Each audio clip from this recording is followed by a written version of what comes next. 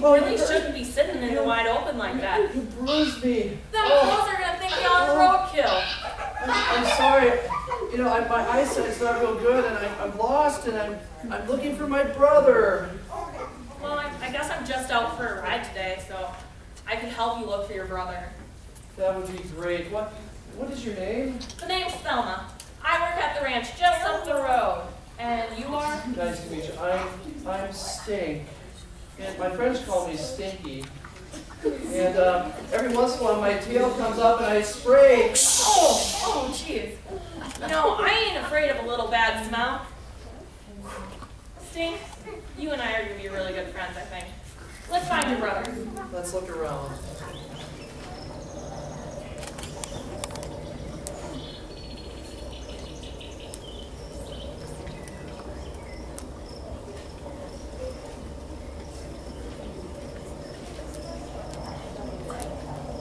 Surprise! Hey, Stinkaroo! Wait, you guys know each other? Yeah, Nico the Gecko's the name. Me and Stinko here have been playing hide and seek for years. Stink, your eyesight's getting worse. I've been hiding there since Christmas. I know I thought you were lost.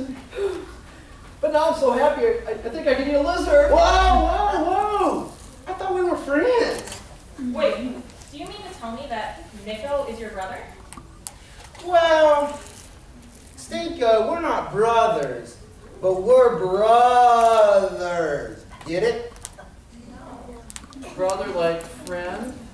Come on, Thelma, get with it. Not to put a damper on this family reunion, but old Flip-Flop here is going to need to be fed, so I'm going to need to get home to the ranch. But I've been wandering around so long, I think I'm lost. Well, I don't think you want me leading the way. I can't see. Yeah, well, I've been hiding behind a rock and doing Geico commercials for the last year. So, I didn't even know there was a ranch near here. But you guys found me, so together maybe we can do it. Thelma, Nico's right. Let's go ahead, we'll find it. We'll find our way, no problem. Let's ride on. All right.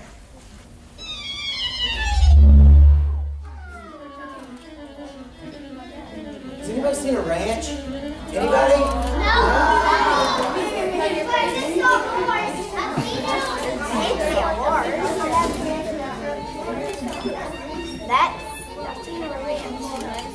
Hey guys! I think we're almost there. But we have a problem. No kidding. My feet are killing me. And my tail is dirty. Guys, we have a bigger problem.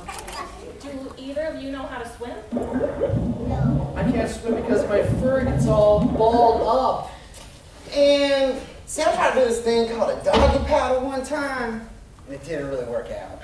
And Flip-Flop here is afraid of water. And that water looks really deep. I don't know how we're ever going to get across. Thelma, I have an idea. Why don't we walk across the water? Nico, there's only one time that I can remember that God parted the water so his people could walk across. This ain't it. We'll just walk across. I see where there's a bridge. Let's just walk over the bridge and we'll be fine. Let's go. Cool! What a relief. It looks like we have a lot to rejoice about today. No kidding. You guys found me, and now we found a bridge to get to the ranch. So we should celebrate. Last one to the ranch's rotten cactus.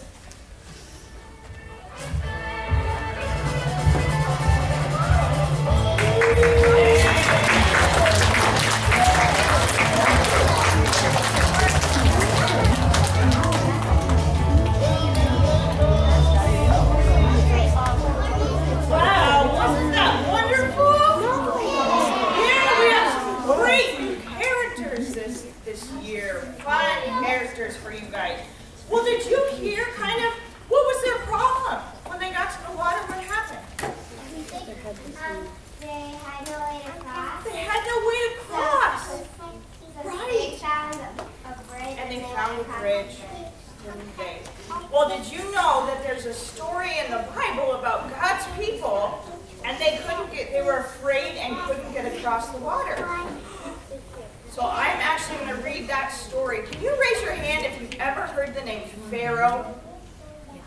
It's kind of a funny name.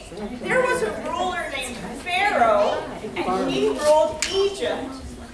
And he didn't treat God's people very well. He was mean to God's people. I know he was mean. That was not good. So he was mean, and he was chasing God's people. And they came across water and got scared. So I'm going to read your story to you. Can you be quiet? Listen and let's see what happened. And then you're going to see the pictures up here so I don't have to show you, okay? Right. You open your ears and listen. It was a long journey leaving Egypt. The Israelites camped on the shore of the Red Sea. The people were feeling really nervous. Moses squinted into the darkening sky. Had he heard something? Something in the distance? Moses shook his head slowly. He did not trust Pharaoh, the king of Egypt, to keep his promise. Do you think Pharaoh followed us? Aaron said. Moses stood listening. We will see, Moses said. We will see. Moses didn't have to wait long. Soon a growing cloud of dust rose up in the distance. A rumble of horse hooves thundered toward the travelers. They could see them clearly now. Hundreds of Pharaoh's chariots charging towards them. Hundreds of soldiers followed with orders to bring the people back. We're trapped, someone yelled. A strong wind began to blow. Cries went up from the people. Moses, they shouted, have you brought us here to die? Don't be afraid, Moses said to his people. Stand firm. God is with us. Moses gripped his staff in his hand. Prepare to move out, he shouted into the wind. Where, Moses? Aaron said. There's no place to go. Through the Red Sea, Moses said. God will make a way. Moses stood on the edge of the shore. He raised his right arm. He stretched his staff out over the white waves. The waters trembled and divided. The wild wind roared. Soon a wall of water stood on the left and the right. Dry land appeared between the walls. A safe path to the other side. Move now, Moses ordered. How strange it must have felt. How strange it must have felt to step onto the sandy path. How scary to feel the spray from the water waiting on either side. Would God save them? Would God keep the promise to Moses? In the morning, Pharaoh's army stood on the Red Sea shore. They saw the Israelites safe on the other side. Soon chariots groaned and soldiers cracked their whips. Pharaoh's army moved slowly across the rocky and sandy path. They will catch us, a young woman yelled. Watch and wait, said Moses. Moses once again held his staff up above the waters. Tons of water came tumbling down.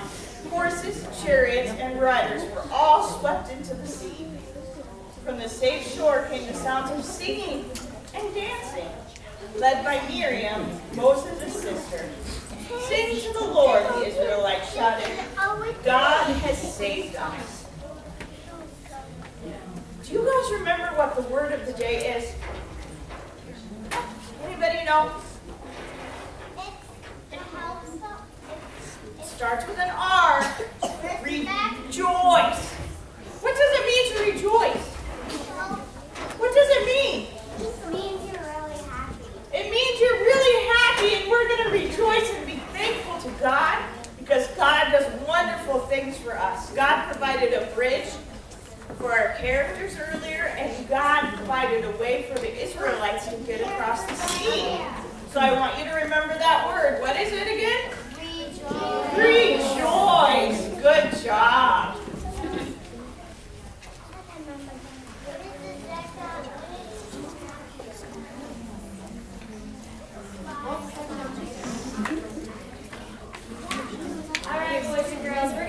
up and rejoice together and review the first song that we learned today.